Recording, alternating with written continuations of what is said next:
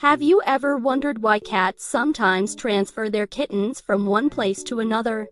This behavior might seem strange to us, but there are actually some good reasons behind it. First of all, mother cats move their kittens to keep them safe from predators. By relocating them to a new, less exposed location, they are able to better protect their vulnerable babies. Cats also transfer their kittens to provide them with a more comfortable or suitable environment. If a mother cat feels that the current nesting spot is not ideal for raising her kittens, she will move them to a place that she deems more suitable. Another reason for this behavior is to prevent the spread of parasites and keep the nesting area clean.